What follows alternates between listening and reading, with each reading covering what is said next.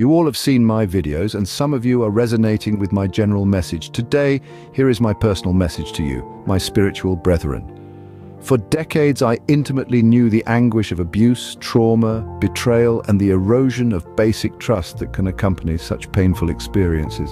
The wounds ran deep, manifesting waves of anger, sadness, and a generalized sense that the world was an unsafe place. I searched for answers in the typical places: church, scripture, TV, preachers, therapy, overpriced rehab facilities, self-help books, even medication, sexual conquest, materialism, and alcohol abuse for a time. Yet while those helped dull the symptoms, they did not get to the root of the spiritual brokenness I felt, a hole in my soul that led to nowhere but abject sorrow and self-hatred, a horrible place and feeling. It was not until I discovered the ancient wisdom of Ma'at and the perennial teachings of Stoicism that I began to access a deeper well of healing. The ideals and virtues from these noble traditions rang true at a soul level.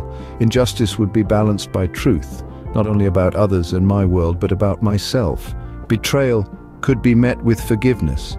Anger could be transformed through self-discipline and courage.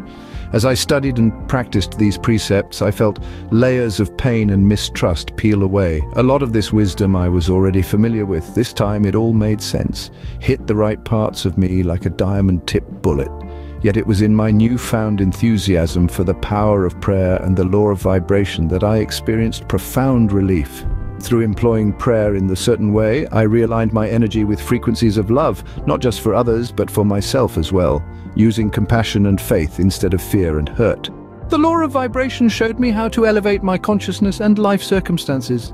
It has been a long journey with many ups and downs. I expect that. After all, I have only just started. But this holistic approach, combining Ma'at, stoic fortitude, vibrational attunement through prayer, and drawing upon the world's spiritual technologies, has quite literally been a lifeline. Previously, I didn't know if this year was my last. While I cannot say I have achieved total happiness, I have uncovered an enveloping sense of peace, purpose, and relief that long eluded me. I now have a pretty good idea of what hope and resolve feels like, and I like it.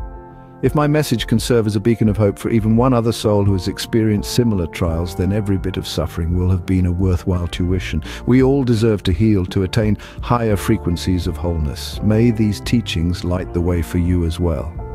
Sincerely, W. Kenneth Money. March 2024.